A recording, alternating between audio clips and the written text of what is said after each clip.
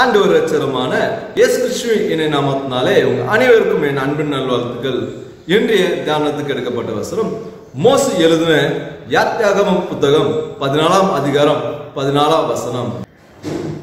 கர்த்தர் உங்களுக்காக யுத்தம் பண்ணுவார், நீங்க சும்மா இருப்பீர்கள் என்றார். அன்பான சகோதரிகளே, இந்த கால வேளையில கர்த்தர் சொன்ன வார்த்தை, உங்களுக்காக நான் யுத்தம் பண்ணுகிறேன் என்று கர்த்தர் உங்களுக்கு வாக்குறுதி கொடுத்திருக்கிறார். அன்பான சகோதரர்களே, யுத்தம் பண்ணுகிற தேவன். ஒவ்வொரு நாளும் நீங்க சந்திக்கிற சூழ்நிலையில போராடிட்டே தான் இருக்கீங்க.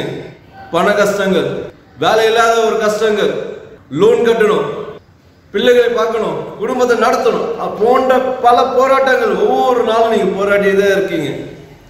கர்த்தர் இன்று காலையில உங்களோட சொன்னது, மகனே மகளே, உங்களுக்காக நான் யுத்தம் பண்றேன், உங்களுக்காக நான் போராடுறேன், நீங்க சும்மாவே இருங்க என்று கர்த்தர் உங்களுக்கு ஒரு வாக்குறுதி கொடுத்திருக்கிறார். அன்பான சகோதரர்களே, நீ எதுவுமே செய்ய வேண்டாம், கர்த்தரை மட்டும் நம்புங்க, அவரை நாமத்தை மகிமைப்படுத்தே இருங்க, அது போதும். கர்த்தர் உங்களோடு இருந்து பெரிய காரியம் செய்வார். அன்பான சகோதரர்களே, உங்களுக்காக யுத்தம் பண்றேன்னு சொல்லி ஒரு பெரிய ஒரு வாக்குறுதி கொடுத்திருக்கிறார்.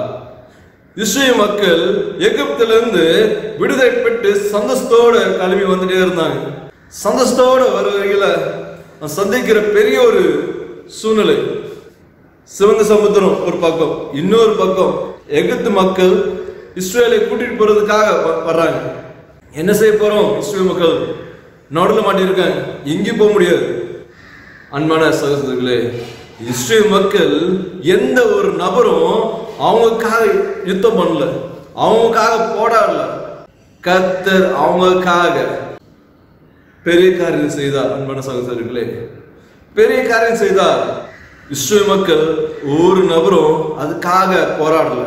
கர்த்தர், நமது கர்த்தர் அவங்களுக்காக போராடினாங்க. சமுத்திரத்தை ரெண்டாக பிளந்தார் கர்த்தர். அந்த இஸ்ரேல் எகிப்து மக்கள் இஸ்ரேல் பிடிக்கிறதுக்காக வந்தவங்க தண்ணியிலே அழித்தார் நமது தேவன்.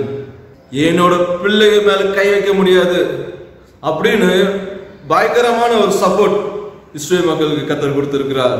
கர்த்தர் அவங்களுக்காக யுத்தம் பண்ணார். அன்பான சகோதரர்களே, அதே போலதான் இந்த கால வேளையில கர்த்தர் உங்களோட சொல்லி இருக்கிறார், சகோதரர்களே, உங்களுக்காக நான் யுத்தம் பண்ணுகிறேன், நீங்க சும்மாவே இருங்க என்று கர்த்தர் வாக்குறுதி கொடுத்திருக்கிறார். இந்த நாளை தொடங்குங்க, சந்தோஷத்தோட தொடங்குங்க. கர்த்தர் உங்களோடு இருந்து பெரிய காரியங்கள் இந்த நாளை செய்வார். நீங்க தேவனை மகிமைப்படுத்துங்க, தேவனை தூத்து பண்ணாலே போதும், கர்த்தர் எல்லாவற்றையும் பார்த்துக் கொள்வார். நீங்க எப்படிப்பட்டவங்க தெரியும் கர்த்தருக்கு, நீங்க எந்த சூழ்நிலை இருக்கீங்க கர்த்தருக்கு தெரியும். அதனால கர்த்தர்கிட்ட ஒப்பு கொடுங்க, கர்த்தர் எல்லாவற்றையும் பார்த்துக் கொள்வார். மன சகோதரர்களே, யுத்தம் பண்றது வல்லவராக இருக்கிறார். அவர் தான் ராஜாதி ராஜா. ராஜா கிட்ட ஒப்பு கொடுக்கும் போது ராஜா எல்லாவற்றிலையும் பார்த்துக் கொள்வார். அன்பான சகோதரர்களே, சந்தோஷத்தோடு நான் தொடங்கு, கர்த்தர் உங்களோடு இருந்து பெரிய காரியம் செய்வார். ஜெபம் செய்வோம். கிருபை அன்புள்ளவரே இயேசுவே, இந்த கால வேளையில எங்களோடு இருந்து எங்களை பலப்படுத்தினி, எங்களோட பேசுனதுக்காக உங்களுக்கு நன்றி. அன்பான சகோதரர்களே, இயேசுவே, உங்களுக்காக யுத்தம் பண்ணுகிறேன், நீங்க சும்மாவே இருங்கள் எப்படி என்று நல்ல ஒரு வாக்குறுதி கொடுத்திருக்கிறதுக்காக உங்களுக்கு நன்றி. சுவே, இந்த வாக்குறுதி மூலமாக சுவே நாங்கள் இந்த நாளை தொடங்குறோம், எங்களோட இருந்து எங்களை பலப்படுத்த நன்றி. கர்த்தாவே, நாங்கள் சந்திக்கிற பிரச்சனைக்கு முன்பாக நீ கலந்து போய் எல்லாவற்றையும் வாக்கி பண்ணி கர்த்தாவே நல்ல பலம் தருப்போம். நன்றி. இது கர்த்தர் தந்தா சொல்ற போல பெரிய காரியம் கர்த்தாவே நாங்க செய்ய போக நமக்கு நன்றி செலுத்துறீங்க. கர்த்தாவே, உமாக்கு கூடாத காரியம் எதுவுமே கர்த்தாவே எல்லாமால் கூடுவோம்ப்பா.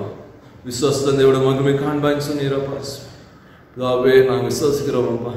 இந்த சமூகத்துல, இந்த உலகத்துல சுய உண்மையை நம்பி இருக்கிறோம்ப்பா. கர்த்தரோட வார்த்தையை நம்பி நான் போறோம். கர்த்தாவே, எங்களோட இருந்து பலப்படுத்துங்க. யூடியூப்ல கவனிக்கிற ஒவ்வொரு பிள்ளைங்களோட நீ பேசுங்க.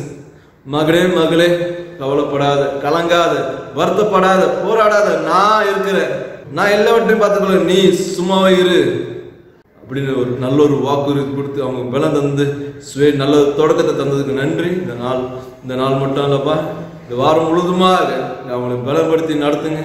எந்த குறைவேறவும் காத்துக்கணுங்கப்பா. சுவே, இந்த செய்தியை, இந்த வார்த்தையை கர்த்தாவே கேட்கிற ஒவ்வொரு பிள்ளைங்களுக்கும் ஆசீர்வாதத்தை கர்த்தாவே தந்து பலப்படுத்தப்போம். நன்றி கர்த்தாவே, கிருபை நிறைந்து இயேசு ஜெபங்களை பிதாவே, ஆமென்.